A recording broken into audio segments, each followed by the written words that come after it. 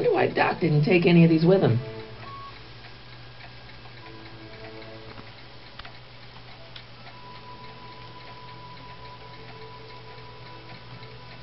Does nature contrive it so that even with a time machine, you can't intervene to prevent your own conception, for example?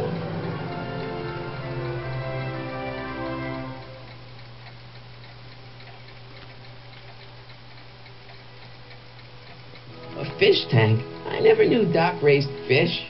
Doc's fish had weird taste and decor. Kind of like Doc.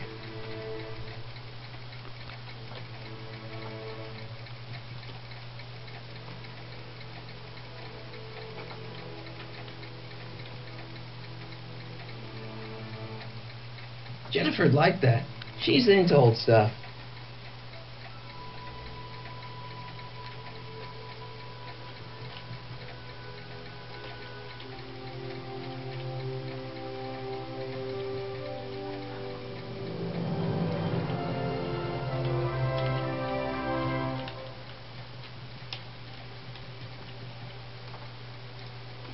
Let's make some noise.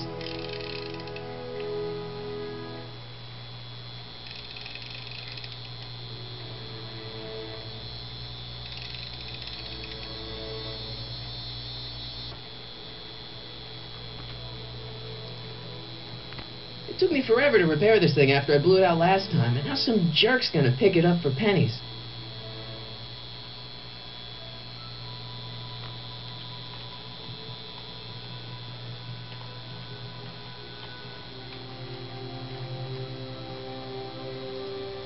Hey, Dad.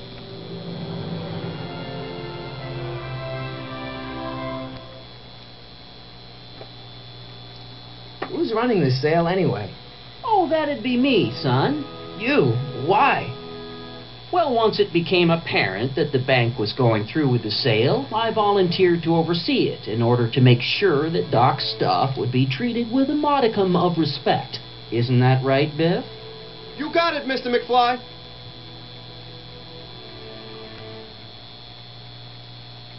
Do you think dreams can predict the future? Well, you know I don't go in for that mystical stuff, but I do think they can reflect how you're feeling about the future. What did you dream? Oh, just weird stuff about Doc. Well, that's understandable, don't you think? I guess, but I feel like it was telling me something. What's Biff doing here? He wasn't a friend of Doc's. It's a public sale, Marty. Everyone's allowed. Even Biff.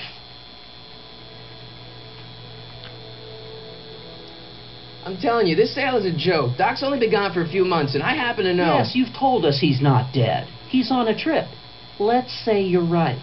Have you considered that this trip may not have been entirely voluntary?